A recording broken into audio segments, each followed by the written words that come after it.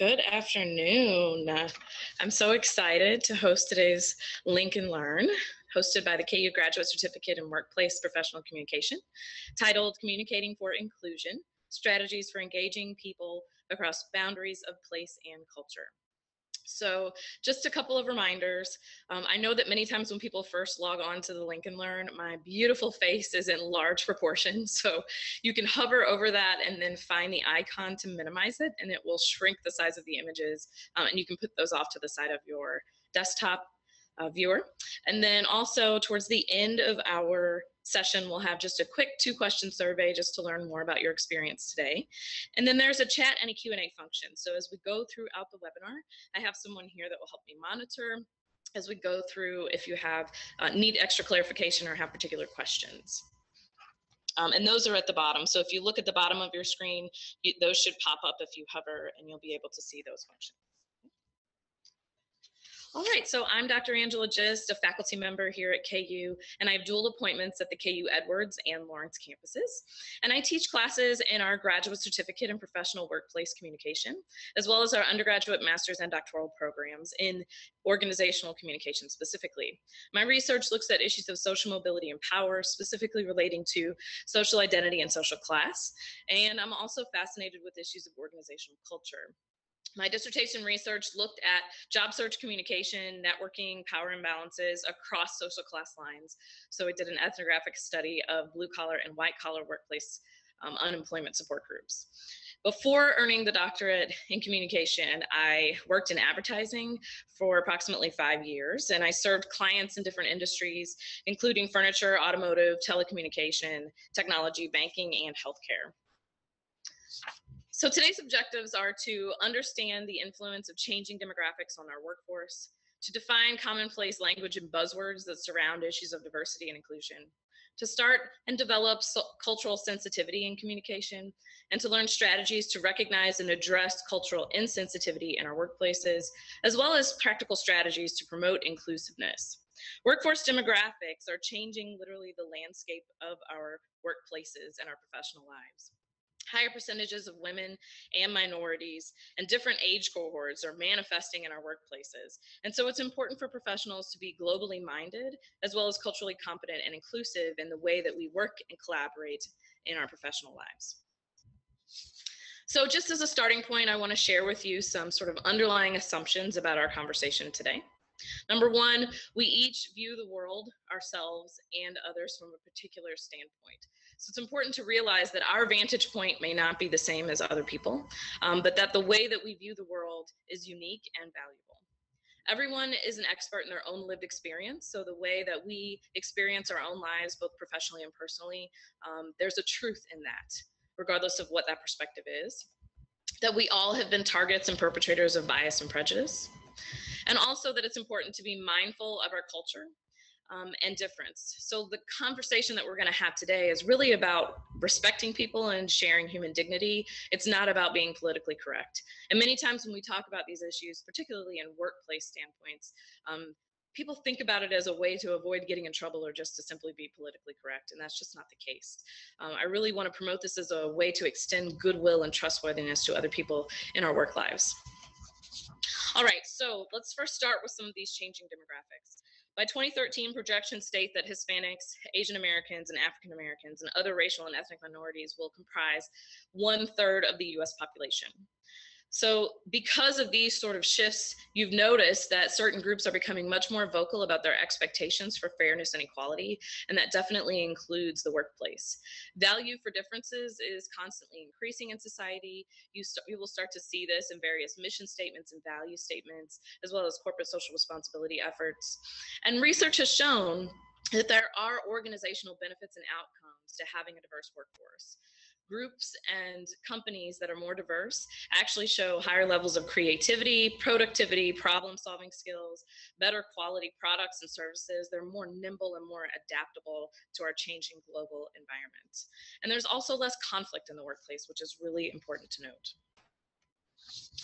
When we start to look here specifically in Johnson County, which is where I'm broadcasting to you from, we can see this shift happening in our own local communities, right? So this graph shows from 2000 to 2014, the growth across age cohorts in ethnically and racially diverse groups. And so these changes are happening in our own backyard. These aren't something that are happening simply across the nation, but in our own communities. If we start to think about the way that these issues scaffold, right, we can start at the core, at the interpersonal and individual level. When people feel valued for what they bring to the table, what they bring to their positions, then that enhances and empowers them in their interactions with other people. We can see how much we have to learn from other people who are unlike us. When we look at the team and group level, again, research shows, particularly Cox and Blake's case for business diversity, it shows that diverse teams can generate better ideas, better problem solving, and be more productive than homogenous groups, people of same demographic characteristics. We also have benefits at the organizational and company institutional level. And so we start to see how organizations become more nimble and adaptive to changing environments. And then at the societal level, also these benefits to democracy, peace, and prosperity.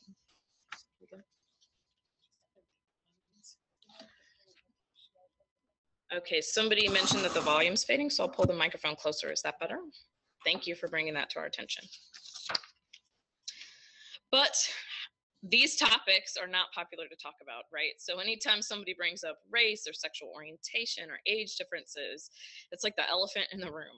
People do not want to acknowledge it. They don't want to address it. It becomes sort of an awkward conversation that can stilt collaboration. So my question to you is, and this is our first polling question for today, why do you think most people avoid talking about difference or diversity and the other isms at work, right? Is it because they, one, have no idea what to say, two, have a fear of inadvertently offending other people, three, have feelings of guilt or shame or anger or any other emotion, four, are tired of just hearing about it, right? Feel like we're beating a dead horse, like it's just constantly a topic of conversation.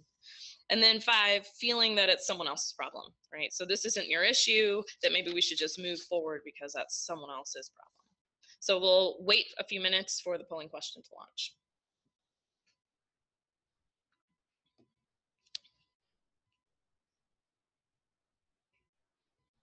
We've got 33 people logged on today. So we've got about half of the responses pulled.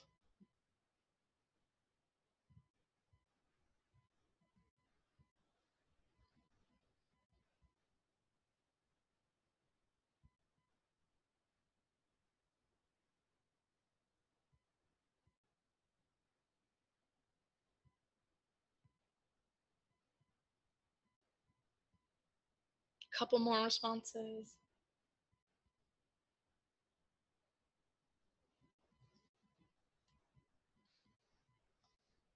Okay, we'll end our polling. So overwhelmingly, the response is number two, that there is a fear of inadvertently offending someone. That's a commonplace feeling about these approaches. There are many, many obstacles to valuing difference. And I intentionally use the word difference over diversity because I feel as if diversity is such a buzzword that it has all these negative connotations surrounding it. One is that it can arouse a lot of negative feelings. Feelings of discomfort, shame, guilt, frustration, conflict, and embarrassment. Also, outsiders within may feel singled out. Outsiders within is a phrase that's used in the scholarship that talks about difference and diversity at work. In particular, it talks about majority members who consider themselves to be outsiders who have made it into dominant majority spaces. But many times, those folks are tokened, asked to speak on behalf of their entire social demographic group about a particular issue. Dominant group members, folks in the majority, may feel threatened or guilty. There are perceptions of hypersensitivity or hyperinsensitivity, right? So if I speak out about a racial issue at work, people may see me as being hypersensitive, I can't take a joke, and vice versa. If someone shuts me down, then I may perceive them as being hyperinsensitive, and so this becomes an obstacle. Also, communication withdrawal, because we don't know what to say or we're tired of talking about it, we simply just avoid the topic. And then finally, there's a fear or stigma of offending other people, which is commonly, we don't in general want to be seen as bad people, right? We think highly of ourselves and we'd like to think that we're good folks. And so that's really sort of critical in terms of thinking about engaging in these difficult dialogue, or as some people call them, conscious conversations. Ultimately, there's just a lot of fear involved, but I'll encourage you to sort of grapple with that fear. Unless we sort of explicitly address these issues, there's no way to move forward in society. And as you've noticed, I'm sure in the news, these things are becoming increasingly heightened. So let's first start by defining some buzz terms, some key concepts. These are working definitions. I don't think of these as absolutes, but you'll hear many of these words throughout today's session, and I just want you to have sort of a common understanding of how I'm thinking about them. So number one is social identity. Think of your social identity as your memberships in various social groups.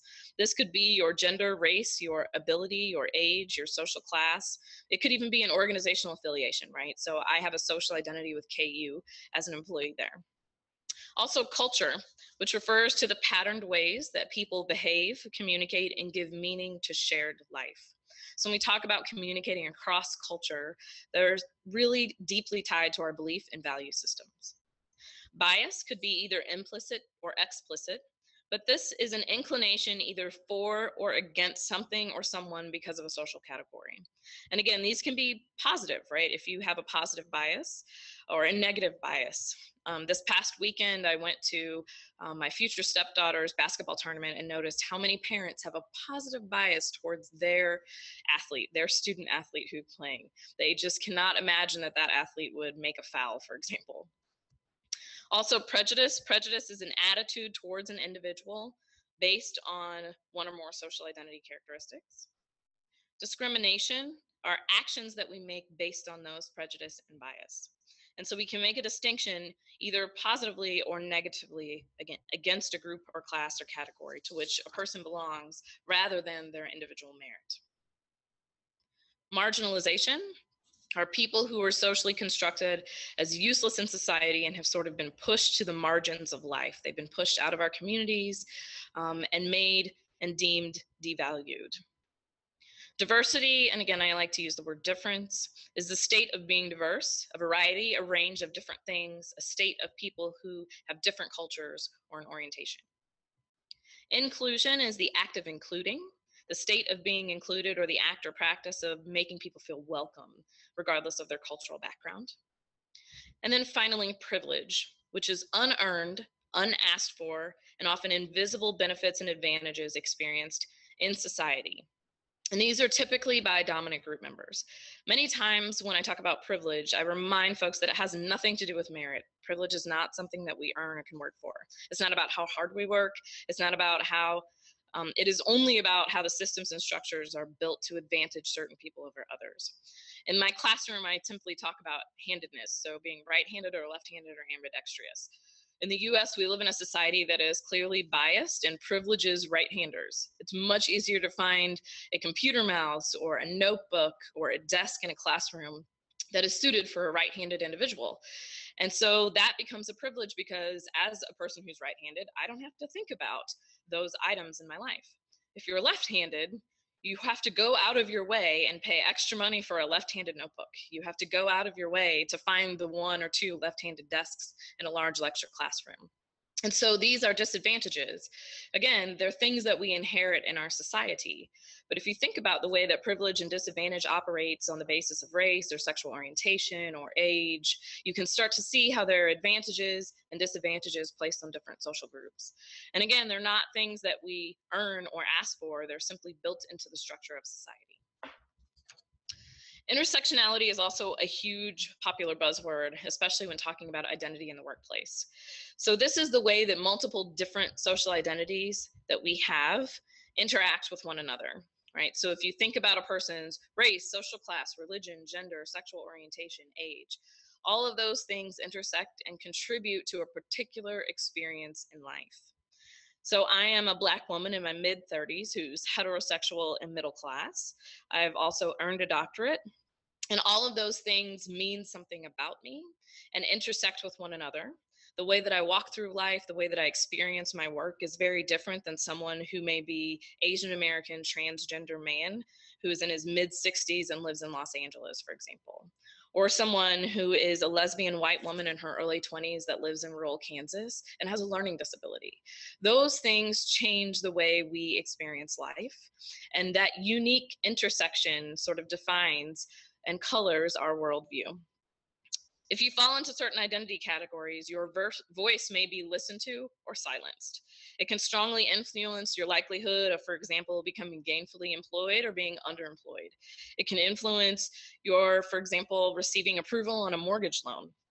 Maybe the frequency with which you're pulled over for a traffic stop, or maybe the way that your kids are treated in school. The list goes on and on. But the intersection of our identities constrain the choices that we make in life. Many times we put a lot of weight on individual choice and how those choices manifest in our life outcomes. But so do the biases and prejudices of other people's. And those biases and prejudices and discrimination impact the choices that we're able to make and the way that we're able to navigate our lives. One way that these things rear their ugly head in the workplace is through a concept called microaggressions.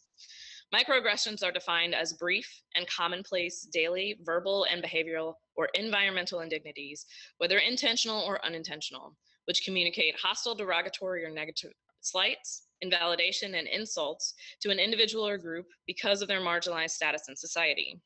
Basically, what this definition is saying is that people from marginalized groups experience microaggressions on an ongoing basis throughout their lives, and they serve to hurt, invalidate, and insult people. They typically happen to women, minorities, non-native English speakers, and people with disabilities, alternative sexual orientations, or other identity groups, although they can happen to anybody for any identity. This is established in the two books that I have in front of you by Daryl Dwayne Sue, Microaggressions in Everyday Life, Race, Gender, and Sexual Orientation, and Microaggressions and Marginality, Manifestation Dynamics and Impact. So just to give you an example of one way this might come out in the workplace, I'm going to play a short clip to you, and I want you to think about how microaggressions are manifesting in this workplace scenario.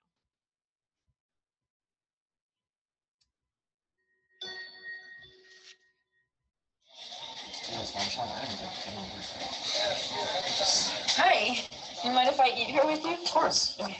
So weird being the new kid. I'm Madison. Oh, I'm Casey. I'm Ken. So where are you from, Ken? From San Francisco. I was at that branch for a little bit and just transferred now. Where are you from though? You're at. That's giving me where my family's from. China, I guess. Oh, you're Chinese. American. Oh, right. Chinese American. That's awesome. You know, I'm from the Midwest, and we're not the most culturally diverse part of the country, you know. Oh, I forgot my coffee at my desk. I'll be right back.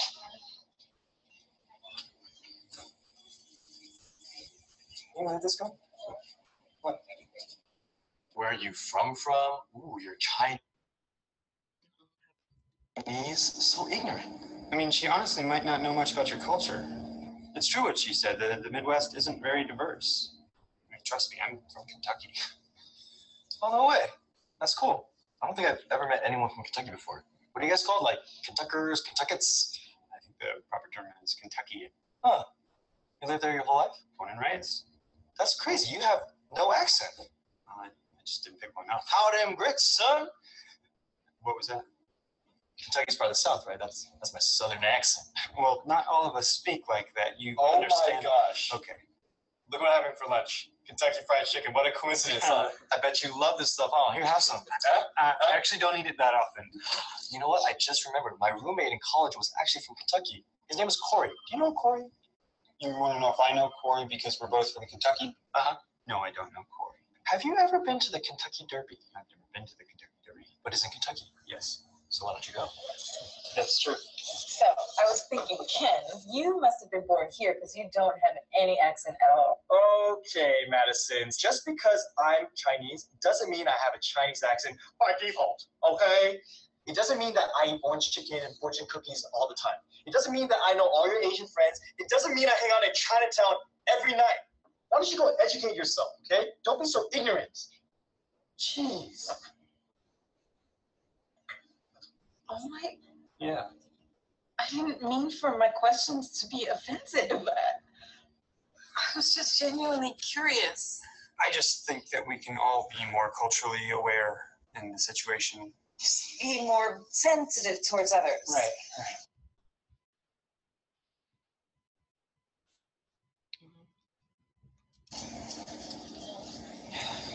You know, I actually do really miss this stuff. Do you want some fried? I want to throw it away. Hey everyone, hope you liked that sketch. It was actually based on a true story. I met a guy named Casey on set once, and he was from Kentucky, and I was asking him all these questions about where he was from, and then I caught myself in the middle of it thinking, man, if someone was asking me these questions about being Chinese, I would probably be pretty offended. But he took it cool, so thanks, and sorry, Casey. I was just genuinely, just really interested about Kentucky. So in this scenario, I want to ask you a certain polling question. So who committed a microaggression, right? And again, I have the definition of microaggression here for you.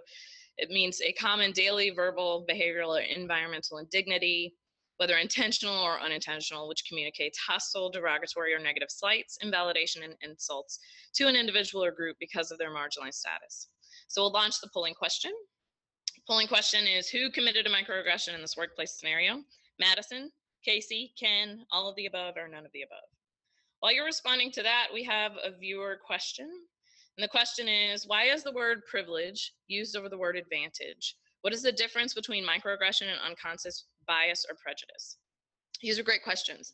So the word privilege is used because that's been established in the scholarly literature by Peggy McIntosh. And so if you think about it, these advantages are privileges that we experience. And I can give you one example. For example, when I'm walking out, let's say I'm in the grocery store, if I pay with a credit card that has my title of doctor on it and someone sees that, the way that they respond to me immediately changes. They're kinder to me, they're nicer to me, they're more patient with me than if they don't realize that I have a doctorate. So my education affords me certain privileges in life by being treated better, if that gives you an example. What is the difference between microaggression and unconscious bias or prejudice? So unconscious bias is, again, an inclination towards or against something or someone. And prejudice is an attitude that is based on a bias. A microaggression is an actual type of communication. And so while these things are definitely all related, they are distinct concepts. Hopefully that answers your question. So we have the polling results. Yes, all of the above. Every single person in that scenario committed a microaggression. And that's one of the things that I think is so important about this topic, right? So it's not just people who are in positions of power that can commit microaggressions. Anybody can be sort of a victim of them, a target of them, or a perpetrator. So today we're going to talk about 4 different types of microaggressions to dive in a little deeper. Number 1 is micro insults, 2 micro invalidations, 3 micro assaults, and the 4th is hierarchical microaggressions. So I'll define these for you and then tell you stories and examples from my own personal experience. So the first is micro insult. These are communication that subtly or implicitly conveys stereotypes, rudeness, and insensitivity that demeans a person's heritage or identity. So I think it was the first year I moved to the Metro Kansas City area. I had met a new professor in the English department, and she and I had decided to try to become friends and hang out on a Saturday. So that Saturday morning, we went to brunch, we went to the spa, and then we were in Brookside, if you're familiar with the area, doing a little shopping. And we walked into a jewelry store, a little boutique jewelry shop. And if you know anything about me personally, you know that I love the color purple. So they had an entire jewelry case of like semi-precious purple stones, and I made a beeline to the counter. And when we walked in, there were 2 employees that were behind the counter, and they never greeted us. So that could be considered a microaggression, right? That's an environmental sort of indignity. Again, this is a small boutique, so it's not as if they didn't see us. I was standing probably 5 feet away from the person behind the counter. So after about a few minutes of looking in the counter, I decided that I wanted to try one of the rings on. And so I said, "Excuse me, can I get some help? I'd like to try on a ring." And a gentleman came from behind the counter and he said, "Sure." And he opened up the counter and I tried it on. And as he was pulling it out, I sort of peeped the price tag because I wanted to see if I could splurge on it and take it home with me today. And I could. And so I tried it on and I said, if this fits, it's coming home. So I tried it on, it fit like a glove. And I told him, "I'll take it." And he paused and showed me the price tag and said, "Are you sure?" And I said, "Yes, I am sure." And so he said then, "What do you do for a living?" So at this point, I realized that he has made some assumptions about who I am and what I can afford in the store. And so I tell him I'm a college professor, and his response was, no, there's no way. Nope. College professors are old men with beards. And so at that moment, I realized that he had definitely been making some assumptions about my capabilities, my competence, my intelligence, and also had this stereotype about who qualifies to be a college professor. So as we walk toward the counter then, he says, "You mean you're an adjunct, you teach at like the community college?" And I said, "No." And he said, "Well, in order to be a professor, you have to have a doctorate." And I said, "Yes." And I said, "My friend here, she's a professor too. And she was also an African-American woman." And he said, "What? No." And I said, "Yes." And then I said, "You know what today, sir? Our purpose is to give you a new idea about what a professor could look like." And I bought my ring and I left. And there are many different ways in which I could have responded to that micro insult, right? I could have stormed out and spent my money elsewhere. I could have gone off about the sort of assumptions that he had made about me. But I chose in that moment to sort of try to make a positive impact in a teaching moment. That isn't always the case, but in that moment, that was what I decided to do. The second type of microaggression is called a micro-invalidation. And these are verbal and nonverbal communication that subtly excludes, negates, or nullifies the thoughts, feelings, or experiential reality of a marginalized person. And so I have the example here on the image of the slide, "No, really, where are you from?" And it basically invalidates someone's sense of belonging, right? It says that you don't belong here, and so now I'm going to question that identity. Many years ago, this was in 2010, I was the maid of honor in my best friend's wedding, and the whole bridal party was at a nail salon, and we were getting our nails done. And my nail technician asked me, where was I from? And I said, "Oh, we've all come in from the wedding, and I just traveled here from St. Louis, Missouri." And she said, "No, where are you from? Are you Indian? Are you Middle Eastern?" And I said, "Oh, Black." And she said, "No, no, no, no, no, I would never call you Black." To which I paused, and I said, "No, I am Black." And she says, "Really? But you're so pretty." And so in that instance, we can see the micro-invalidation is really unconscious, right? She's trying to give me a compliment, but it's what's not said in that compliment that's actually so offensive. It's a backhanded compliment that makes the assumption that people from my race are not pretty or beautiful. The third type is called a micro-assault. While the first two types are unconscious, this type is very conscious. So these are intentional, explicit derogations characterized primarily by a violent verbal, nonverbal, or environmental attack that is meant to hurt the intended victim through name-calling, avoidant behavior, or purposeful discriminatory actions. So I'll tell you a story about my fiance and I. We were traveling to Wichita for his daughter's basketball tournament. This was in 2013. And we pulled up at the hotel. It was late at night. We had driven and arrived around 11:30 p.m. And he checked in by himself. So we stood outside and unloaded the car, tried to get everything ready. Then by the time we got to the room, we realized that there were no towels. So my fiance goes back to the front desk to get the towels, and he has to wait because the front desk employee is having a disagreement with one of the patrons of the hotel. Now, it's important for me to mention their race. So the patron was an African-American male, and the woman behind the desk was a Hispanic. So after the African-American customer leaves, the patron says to my fiance, "Black people, they always want something for free." And she said this because at first glance, my fiance looks Hispanic. And so she thought that in that instance, she was speaking in similar company. And so here we see an explicit derogation. That employee knew exactly what she was saying. She just didn't realize who she was saying it to. So the next morning, then we go and speak to the manager, and we received no apology, no sort of compensation. So we checked out of the hotel, complained, eventually did get our room comped, which I feel like fulfills that stereotype that she has, that Black people always get something for free. But it was definitely an instance of micro assault. We eventually complained to the Better Business Bureau. So as you can see, there's sort of this typology or model of different types of microaggressions. So the micro insult, the micro assault, and the micro invalidation. Under micro insult, there are different types. One is the ascription of intelligence. So this happens when we assign a degree of intelligence to a person based on their race or other different social identity characteristics. Being a second-class citizen, right? Being treated as a lesser person or group. Pathologizing communication or culture. This happens when people do not speak standard vernacular English. So for example, you've heard the phrase maybe Ebonics or Black vernacular English, or if there's someone who has an accent because English is their second, third, or fourth language. There's a tendency in US culture to pathologize that or maybe make assumptions about a person's intelligence based on their communication style. Communication style and intelligence don't actually have to do much with each other. You could be extremely intelligent and not speak proper English. Speaking English in a particular way or speaking language in a particular way has to do with your education level. And then there's an assumption of criminal status, so being presumed to be criminal, deviant, or dangerous. For example, many times if I go into a mall or a store, I'm followed around by security or someone's keeping a close eye on me. Microinvalidation, however, has to do with feeling alien in one's own land. So for example, that's the question, where are you from? Making a person feel different, making a person feel as if they don't belong.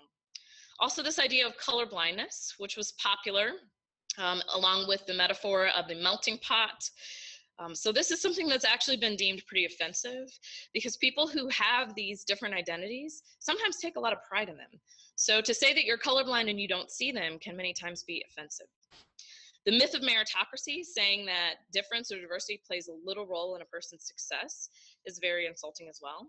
And the denial of individual racism, saying that racism is a minimal sort of influence on a person's professional success, for example, could be an example of a microinvalidation. So these all come out of Sue's typology in those 2 books that I shared with you earlier. The 4th type comes out of a study by Young, Anderson, and Stewart. And this is called a hierarchical microaggression, and it's specific to organizations. These are everyday slights found in organizations that communicate systemic devaluing of a person because of their institutional role that's held by that person. So for example, when you see the intern being mistreated, or in academia, when grad students take the brunt of the work and they're devalued, their time isn't taken as well, this is an example of a hierarchical microaggression. We rationalize this in US society as sort of paying your dues, right? You have to work your way up, and so that way you have to do the grunt work. But this isn't right. We shouldn't devalue a person because of their role. They should be given the opportunity to prove themselves and to work up the ladder on merit. But at the same time, it doesn't mean that they should be dismissed in any way. Characteristics of microaggression that are important to note are that they are constant and continual without an end date. So a person who experiences microaggressions, it starts early in the years of their life. I can remember microaggressions literally in elementary school, and they continue throughout that person's lifespan. They are cumulative. They have a cumulative effect, right? They must also be deciphered because they contain double messages. So the example that I gave you where the woman gave me the backhanded compliments, in one respect, she's trying to say something positive, but what she's not saying is this double message that is difficult to interpret. They are constant reminders of a person's second-class citizen in society, and they symbolize past historic injustices, right? They relate to the enslavement of African Americans, the incarceration of Japanese Americans, and the taking away of land from indigenous people. So they are related to those histories.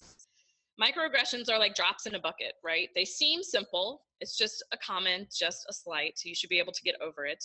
But over time, there's going to be one drop that tips that bucket over, right? So when you experience these for years after year after year, at some point, something's got to give, right? And so that's the day where I walk away from the teaching moment and I have the opportunity to go off, right? I just get so angry or so annoyed, and it's just been too much. And I'm telling you, those days happen, right? And then the bucket starts over again.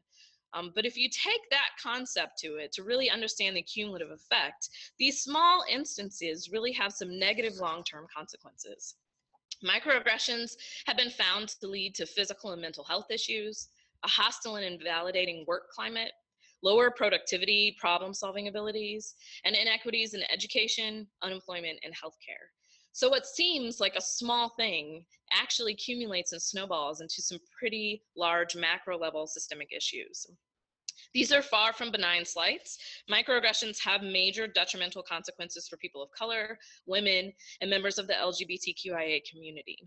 If you think about workplace opportunities such as promotions, Many times those things happen during rapport building, right? They're the people who are invited to the golf course. They're the people who are invited out to happy hour. If you're constantly made to feel different at work, frequently you're not invited into those informal spaces where rapport building is happening, where promotions are being discussed, where job opportunities that are not yet formalized have been presented. And so those types of things have large scale consequences in people's lives, and they lead to micro inequities, a pattern of being overlooked, underrespected, and devalued in an organization. These are often the results of bias in organizational settings. There are a lot of psychological dilemmas that manifest from microaggressions. One can be the clash of realities, right? So how I experience the world and how many of my majority friends and colleagues experience the world is different. Our reality and how we perceive things, how we live through things, how we interpret things are different. And so there's this constant questioning about, did I interpret that the right way? Was that really meant as a microaggression or a slight? Did this person just simply say the wrong words at the wrong time? There's also an invisibility of unintentional bias. We all like to think that we are good people and that we walk through the world in a good way. When we realize at times that we've been harboring prejudice, this can create a psychological dilemma, right? We don't want to think of ourselves as someone who's been acting on bias or prejudice. So grappling with that creates this psychological dilemma. Also, there's perceived minimal harm, right? So one comment can't simply derail someone's entire career, which is true. It's the cumulative effect of those things. But that perceived minimal harm makes us downplay the negative effects of those types of communication. Finally, there's this catch-22 of responding, right? There's a lot of psychic mental energy spent on how to reply or how to respond to a microaggression when it happens. And so you're constantly trying to first interpret the message. Was there a double meaning? Am I overthinking it? Am I being sensitive? Or no, is this a moment where I should really sort of take a stand and clarify some things? So protecting yourself from these things can sometimes also have backlash, right? If you step up for yourself, if you call someone out on their bias or prejudice, then you can be seen as that employee, as that person on the team. You can be seen as the person that can't take a joke. And so those have other negative consequences to your work life, to your ability to collaborate, to people's ability to feel like they can work with you or work around you. It's important to also pay attention to the difference between intent versus impact. Many times questions are happening just because of curiosity. We're trying to get to know our coworker better, so we started asking a series of questions. There was no ill will or ill intent, but that doesn't mean that it didn't have a negative impact. If I step on someone's foot, it doesn't mean it didn't hurt, right? I have to take the onus for the type of pain that I might cause, even if I didn't intentionally or maliciously set out to cause that pain. How can we be an advocate against microaggressions? So we can be aware of our values, our biases, and assumptions, do some deep reflection about what are the triggers for you? What are the things that you just have a hard time understanding, getting your head around, and accepting? Being aware of those can help you think more about how to extend dignity and human respect to those folks. Learn about microaggression theory and research, which you're doing right now, bravo. Explain that intent doesn't equal impact, right? Just because you didn't mean any harm doesn't mean that you didn't cause harm. Show support to targets of microaggression, and then call out microaggressions when you witness them. So if you witness one and you're a bystander, then that's important that you sort of help to advocate for those folks. On the next slide, I'm going to play a clip that shows someone who sort of steps up in the instance of a microaggression in an organizational setting. It's my sister-in-law, who's half black, half white, but looks white. Blue eyes, whiter than most white folks, very white. She and I, we kind of grew up together. We raised our children together. So they're first cousins, and it's a wonderful, very, very multicultural family. So we're going in a Safeway one day, and Kathleen, my sister-in-law, is in front of me, and she's, writing a check for her groceries. Now, my daughter, who at the time was 10 years old, was standing with me, and I was directly behind her, getting ready to get my groceries. So Kathleen comes up, and the checker, who is a strawberry blonde, freckled, very delightful, warm the checker, this young woman, is talking to Kathleen. Hey, how you doing? Isn't it a nice day today? They're just chatting up. And she says, yeah. So Kathy writes her check, and she steps off to the side with her groceries because she's waiting for me. Of course, again, Kathleen looks white, right? So I come up. No conversation. She looks up at me. Absolutely no, just a little chatter. And I write my check. My daughter, however, is 10, notices immediately the difference in how she responds to me. So I write my check, and she goes, I'm going to need 2 pieces of ID. At which point, my daughter looks at me, and she gets very, very embarrassed, and tears are kind of coming from her eye, like, Mommy, you're not gonna let her do this. Why is she doing this to us, right? So I'm trying to figure out what I should do, because behind, okay, so then I become the angry Black woman, right? And they're gonna be, and I'm just trying to second guess all the drama. So then I just give her the 2 pieces of ID. I said, some things you gotta choose your battles, right? And then it gets worse. She pulls out the bad check book, right? So this is the book that shows the people who've written bad checks. So she starts searching for my license in the bad checks, at which point it's just out of control now. Just as I'm standing there trying to decide what to do, and it's really deeply humiliating. Now my daughter is in full-blown emotionally upset, who's 10. My sister-in-law walks back over, and she steps in and she says, excuse me, why are you doing this? And the checker goes, well, what do you mean? She goes, why are you taking her through all of these changes? Why are you doing that? She goes, well, this is our policy. She goes, no, it's not your policy because you didn't do that with me. Oh, well, I know you've been, she goes, no, she's been here for years. I've only lived here for 3 months. And so at this point, the 2 white elderly ladies go, oh, I can't believe what this checker has done with this woman. And it's totally unacceptable. At which point the manager walks over. So the manager walks over and says, is there a problem here? And then my sister-in-law again responds. She goes, yes, there is a problem here. Here is what happened. So you see, she used her white privilege. And even though Kathleen is half Black and half white, she recognizes what that means. And she made the statement. She pointed out the injustice. And she, as a result of that one act, influenced everyone in that space. But what would have happened? I can't know for certain had the Black woman said, this is unfair. Why are you doing this to me? Would it have had the same impact? But Kathleen knew that she walked through the world differently than I did. And she used her white privilege to educate and make right a situation that was wrong. That's what you can do every single day. So this is an example of the way that we can support people who are targets. In that particular instance, she talked about addressing the action, right?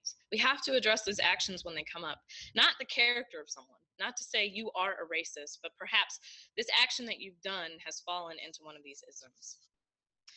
So what can we do when we're targets of a microaggression, right? When someone says that backhanded compliment to you, find a support network and have ready to use strategies. So some people like to use humor. They like to have witty comebacks. I prefer a question asking technique. So when someone says to me, you're so articulate, then I start to ask the question, that's interesting. Are you surprised by that? Why are you surprised by that? And that gets the sort of wheels churning in someone's mind to really think about the biases that they are operating under, and constantly developing an awareness about the ways in which we can use our privilege to help targets as well. So while I many times experience microaggressions because of my gender or race, I experience a lot of privilege due to my social class status as well as my education. And I use those times to help out targets, right, when I see injustices happening. What do we do when we're aggressors, right? When we accidentally put our foot in our mouth, proverbially speaking, when we say the wrong thing, when we realize that we have inadvertently offended someone or maybe intentionally offended someone. We can be observant and notice people's nonverbal communication reactions to what we say, right? When they pause, when they take a minute to sort of decipher your message. Listen intently to what happened and really be open to that difficult feedback. If someone has the courage to tell you that you have microaggressed against them or offended them in some way, we should be open to that by managing our feelings of defensiveness, by taking responsibility for what we've said or done, and by really reflecting on what we've heard. And this isn't easy, right? It's not easy to hear that you've offended someone But it's really a gift. Take it as a gift, right? Because it's not easy for people to speak up and to share those things with us. And then finally, follow up, especially if it's a relationship that you need to maintain and nurture in the workplace, right? So having those types of instances or conflict in an organization can derail any type of progress or collaboration or productivity. But if we follow up later to say, I really thought about our conversation yesterday and I appreciate the fact that you shared with me how I offended you, and I'm really going to look into that and learn a little bit more about this topic, right? So stop and listen. Finally, there are some practical strategies that I'll just share with you, and these come out of the book Difference Matters by Brenda Allen. And these are mindfulness, it's supposed to be media literacy, networking, people first language, and cultural competence. So the first is mindfulness. And this just means that in our organizational surroundings, we should actively process information, be open to new ideas, and be present, right? Be sensitive to the context. Have a heightened state of wakefulness or awareness of where you are. And avoid thinking under the influence, which is TUI, thinking under the influence of stereotypes or bias or prejudice.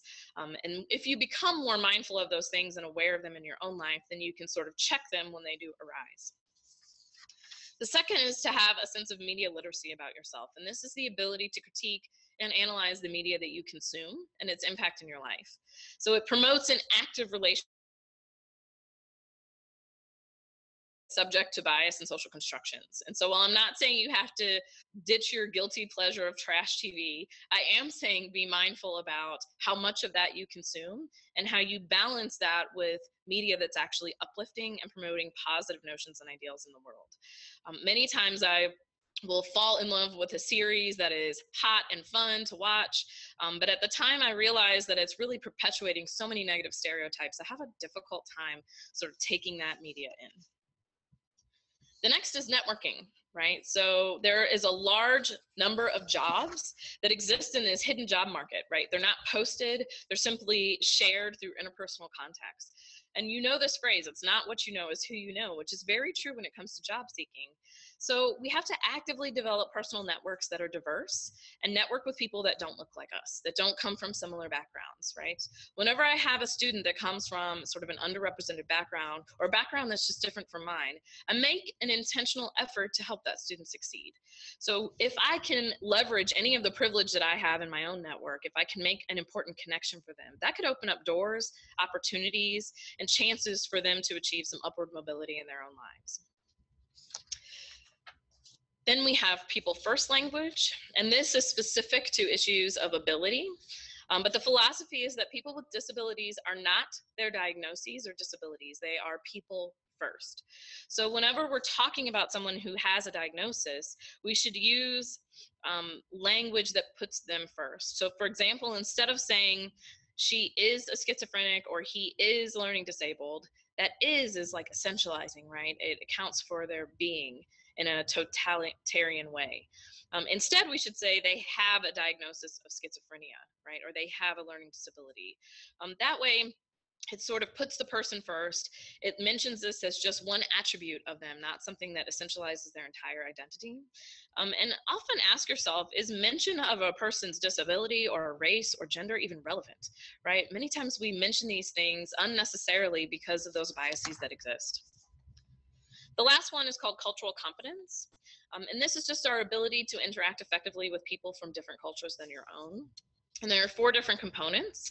So the first is awareness. So becoming more aware about how culture is operating in our own lives, as well as what our biases and prejudices are, being able to identify those and call them out to yourself. And then being aware of how you respond to the cultures of other people.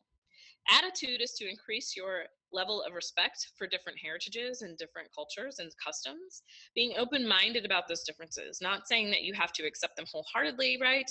But that you can be tolerant in a really positive way of those things that you may disagree with. Knowledge has to do with understanding power structures in society and the way that they impact non-dominant minority group members. And increasing your knowledge about institutional barriers, not simply brushing them away as someone who's made sort of bad choices in their life. And then develop and use skills for cross-cultural communication. And then finally, think about how you can promote this, right? You cannot boost your cultural competence if you're not putting yourself in situations where you're surrounded by culturally different others. So if you're constantly stuck in your bubble, your day-to-day grind, and you never really branch out to experience another culture, then you will likely inhibit your own cultural competence. I think that we have a question. Me too. How should one react when they witness those that are underrepresented in society espouse and verbalize stereotypes of their own culture and race? There's no easy answer to that. It's really difficult. Many times I do try to call attention to some of those things, and again, have that teaching moment or education. Sometimes I'll just buy a book and give it as a gift, right? Or say, let's go watch this movie or this documentary as a way to sort of educate and enlighten. But that happens when people are what's called internalizing the stereotypes, and you're experiencing internalized oppression because you've bought into those stereotypes and those negative attributes and ideologies about your own particular identity category. It's very harmful, right? You can begin to opt out of certain opportunities because you don't think that you're qualified. They've noticed this in the STEM professions, for example, in the sciences, technologies, engineering, and mathematics, that women frequently will opt out of those career paths because they've always been told that they're not good at math or science. And so we start to see people participating in that types of internalized oppression. Thanks for your question. So just as a review, we talked about changing demographics and how that impacts our workplace. We talked about difference as the elephant in the room and how that can become an obstacle to valuing difference, as well as defined a lot of key concepts and buzzwords, including intersectionality. I gave you a working definition for microaggressions and then practical strategies for inclusiveness in our own workforce. I would like to share with you a couple of resources in case you're interested in learning more. One of the books I mentioned is this book, Difference Matters by Brenda J. Allen. I teach out of this book in my own classroom, and it is specific to organizations and work life, so that can be very helpful. Then there are 3 books by Daryl Wing Su, who is the top scholar on microaggressions. He's a psychologist, a social psychologist. These 3 books are Microaggression in Everyday Life, Race, Gender, and Sexual Orientation, Race Talk and the Conspiracy of Silence, Understanding and Facilitating Difficult Dialogues on Race, Microaggressions and Marginality, Manifestation Dynamics and Impact. These are also some multimedia videos that are really interesting. Most of them you can find on YouTube. In particular, I'll highlight the second one, Look Different, which is developed by MTV. There are a series of short vignettes that sort of show the psychological dilemmas that people face when they experience microaggressions in their daily lives. We watched the last video on the screen about leveraging privilege, which was a scenario at the grocery store that we listened to. I'll close with this quote. People fail to get along because they fear each other. They fear each other because they do not know each other, and they do not know each other because they have not communicated with each other. I love this. I don't think that communication is the cure-all for all of society's ills, but I do think it's an important start for fostering goodwill, human dignity, respect, and understanding across our differences. So here's my final polling question for you. It's my rock chalk call to action. So after our conversation for today, what might you consider doing to make your workplace more inclusive and welcoming? Increase your awareness and education, be more mindful of your own actions, network with people who aren't like you, or celebrate difference. So we'll take a moment while people respond to that final question.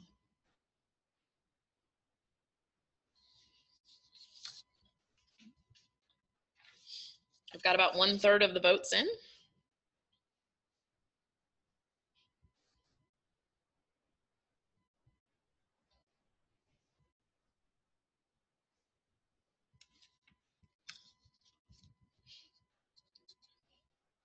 A few more seconds.